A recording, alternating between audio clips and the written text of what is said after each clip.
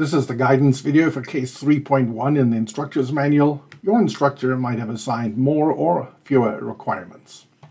Number 1. Copy the data in the amount field from the Somerville file to the column D in the data tab in the Negrini cycle. Here I have the Somerville file. These are the payments for the City of Somerville. I'm going to do a copy. I'm going to go here. I'm going to do a paste. And indeed, number 1 has been done, except that I need to run the Negrini cycle tests. And by doing that, I will highlight this row over here. I will get that plus sign, there it is, and give it a swift left, a double click, and it is now copied its way all the way down to the bottom. Have a quick look. It does go all the way to the bottom. And watch what happens. This is 4 and it says blank, and this is because it only calculates the digits for dollar amounts greater than or equal to 10. We go to the first digit tab, there it is, and I've clicked, and voila, that is indeed my first digit graph. Show a screenshot of your first digit graph, that was it. And number 2, what level of conformity does the data have to Benford's law? I need to jump from here to the tables tab. I've got the tables tab here, and this is my first and second digit sort of working area, and there is the mean absolute deviation, 0.00634. It says what level. We need to use table 4.2. This is table 4.2 in the graph. This is first digits. All you need to do is see where this number falls into which range, and that will be your conclusion on the right.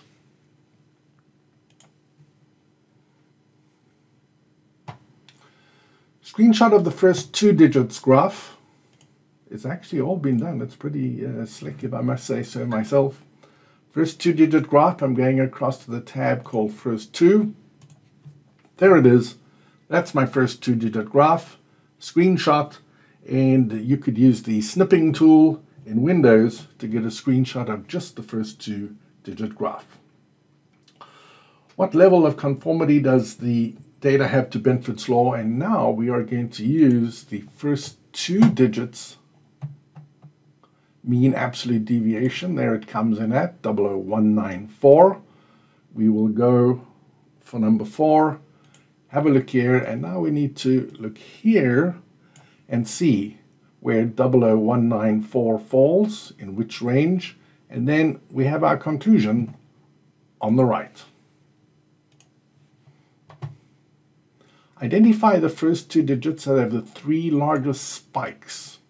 The spike occurs when the actual proportion exceeds the expected proportion, and indeed I want to know which of these that spike above the Benford's law line are the largest, but the largest using the statistic called the Z statistic, and that is calculated for us right over here.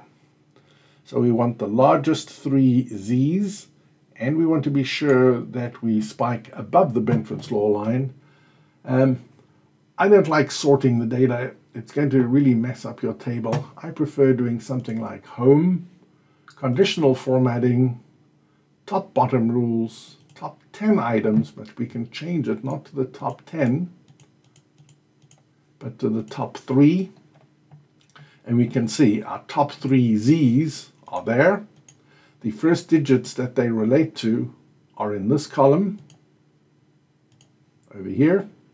And so it's a case of what are the first 2 digits that relate to the largest Z's. And just be sure, have a look at the graph and see that we actually indeed go over the Benford's law line, because we could always have a very significant difference where we go under. But a spike is always over. Exceeds the actual proportion. Did you expect the check payments to conform to Benford's law? Well, the answer is yes, if you read the book. And we're going back here to page 95. Looks like there it is. Accounting and finance data sets generally conform to Benford's law. Therefore, making the answer to number 6, yes. And we expected it to follow Benford's law because accounting and finance data sets generally conform to Benford's law. The number of records used to create the graphs is less than the total number of records. The record counts can be seen in D30 to D33. And I'm referring to over here, D30 to D33. It is only using this number of records to prepare the first 2-digit graphs. You can do a check, you can do a total over there and see that you get to 55,287. The reason that the number of records used for the graphs is less than the total number of records is because we have deleted all numbers less than 10. Less than 10 includes all positive numbers less than 10, all zeros, and all negative numbers. And the reason is given in the book, and it's basically because I don't want these small numbers to influence my beautiful digit graphs.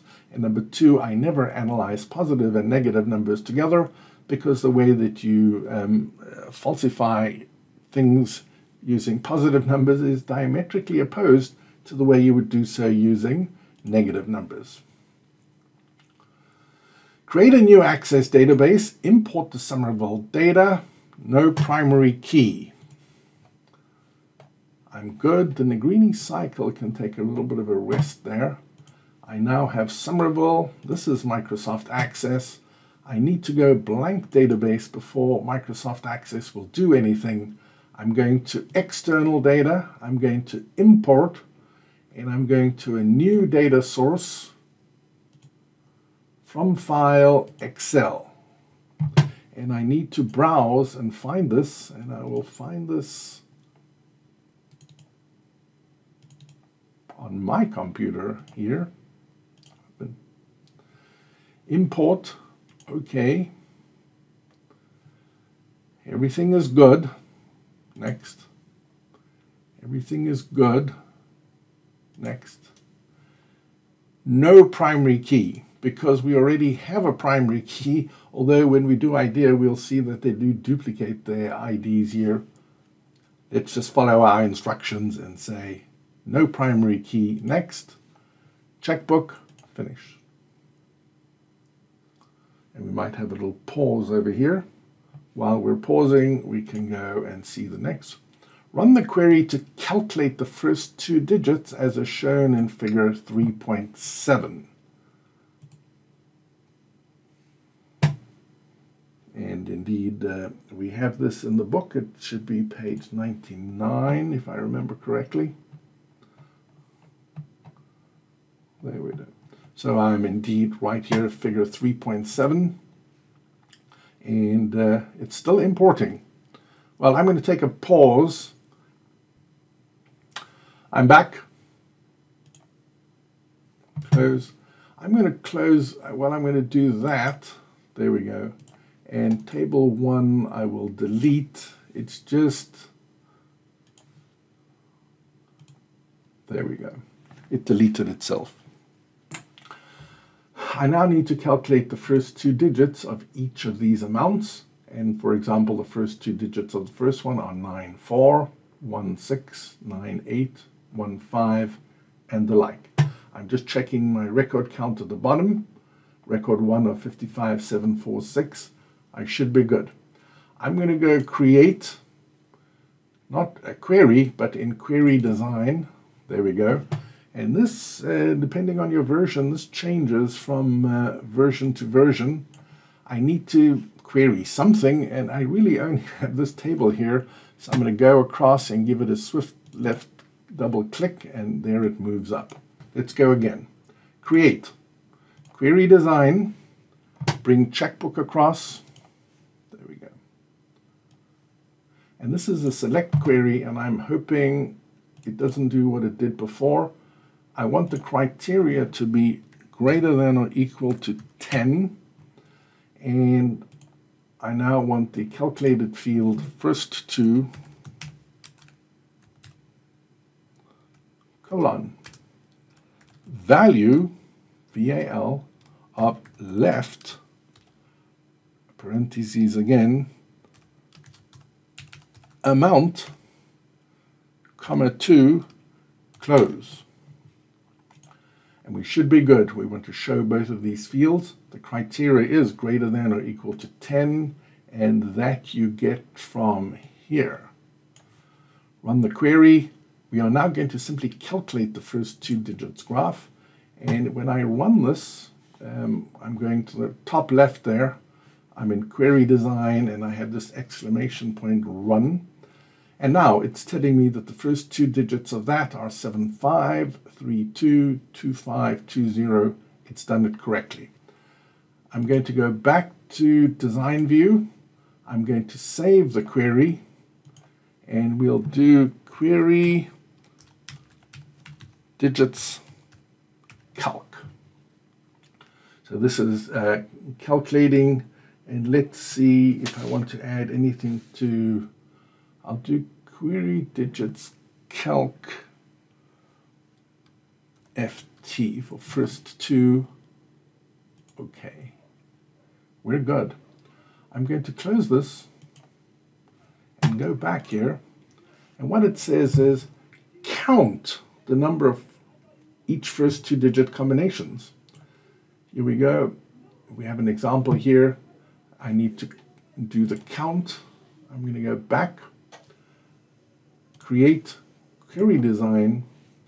I'm now going to bring the query in here. Let's see if I can jump it across. I have. I'm going to go first 2. I'm going up to the sigma sign, left click. Now I get the group by that I wanted. Group by first 2. I could have jumped it from there to there. Count, not group by, but count first 2. First 2 sort, it'll default to sorting ascending, but we're good here. And now it's going to calculate how many 10s, 11s, 12s, 13s of each we have. I'm going to run, and here we go. I have the count of first 2, and I'm going to save this query as QRY first 2 count. We'll do OK. And it told me I have 2,609 first 2 digit 10s, 2013 first 2 digit 11s. I'm good. So a screenshot as is shown in panel A of figure 3.9. Let's see if I can find 3.9 quickly. There it is. Screenshot of this. You have different, you are not using the same data set, so you have different counts. Do the first 2 digit counts agree? And indeed they should.